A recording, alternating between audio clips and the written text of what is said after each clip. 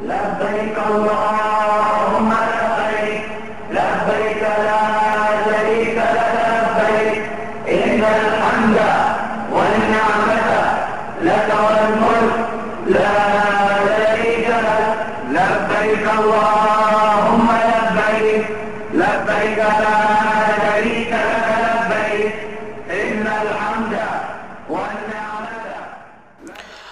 అల్హమ్దులిల్లాహి రబ్బిల్ ఆలమీన్ వస్సలాతు వస్సలాము అలా రహ్మతిల్ ఆలమీన్ సయ్యిదనా వ నబీనా వ ఖాయిదనా ముహమ్మదిన్ వ అలా ఆలిహి వ సహ్బిహి వ మన్ వాలాహు ఇలా యౌమిద్దీన్. ప్రియ వీక్షకులారా, హజ్ కానుక అన్న ఈ కార్యక్రమంలోకి మీ అందరినీ ఇస్లామీయ పద్ధతిలో ఆహ్వానిస్తున్నాము. అస్సలాము అలైకుం వరహ్మతుల్లాహి వబరకాతు. హజ్ 10వ ఆశయం అవిశ్వాసుల వ్యతిరేకత. మహనీయ ముహమ్మద్ సల్లల్లాహు అలైహి వసల్లం ఖాలిఫుల్ యహూద్ వన్ నసారా అన్నారు. మీరు యూదులను మరియు క్రైస్తవులను వ్యతిరేకించండి అని.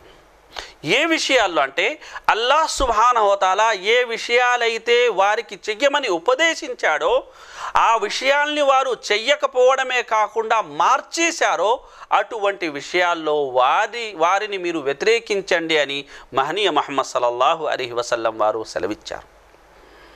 సెలవీయడమే కాదు, హజ్ సందర్భంగా మక్కా అవిశ్వాసులు వారు కూడా హజ్ చేసేవారు. అయితే వారు కొన్ని యొక్క హజ్ క్రియల్ని మార్చేశారు. ఉదాహరణకు అరఫా యొక్క ప్రాంతం నుండి సూర్యాస్తమయం జరగకముందే వారు అక్కడి నుంచి బయలుదేరి వెళ్ళిపోయేవారు. అదేవిధంగా ముజ్దలిఫా నుండి సూర్యోదయం కాకముందు వారు బయలుదేరడం అనేది చేసేవారు.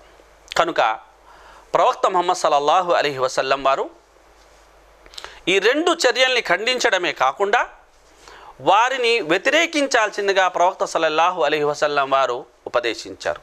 కనుక మనం గమనించాల్సిన విషయం ఏంటంటే ఉహద్ సంగ్రామంలో కానీ, బద్ర్ సంగ్రామంలో కానీ, ఫతేహ్ మక్కా సంగ్రామంలో కానీ ముస్లింలకు ప్రత్యర్థులుగా ఎవరు ఉన్నారు అంటే ఖచ్చితంగా వారి రక్త సంబంధికులే. ఒకవైపు నాన్న ఉంటే మరోవైపు కొడుకు, ఒకవైపు కొడుకు ఉంటే మరోవైపు నాన్న, ఇలాంటి ఒక రక్త సంబంధీకులే ఉన్నారు. అయితే ఏ విషయం వారిని అనేది ఇక్కడ ఒక సమరానికి అనేది సిద్ధమయ్యేలా చేసింది అంటే అదే విశ్వాసం. కనుక ఒక వ్యక్తి సత్యాన్ని అతను అంగీకరించడం లేదు, పైగా సత్య మార్గములో అవరోధాలు సృష్టించే ప్రయత్నం చేస్తున్నాడు. అయితే అతను నా సొంత కుమారుడైనా, నా సొంత తండ్రి అయినా, నా సొంత బంధువైనా సరే నేను అతన్ని వ్యతిరేకించాలి, అతన్ని ఎప్పుడూ సమర్థించకూడదు.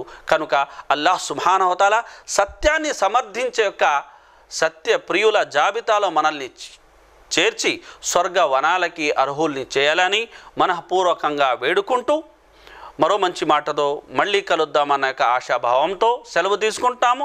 వస్సలాము అలైకుం వరహ్మతుల్లాహి వబరకాతుహు.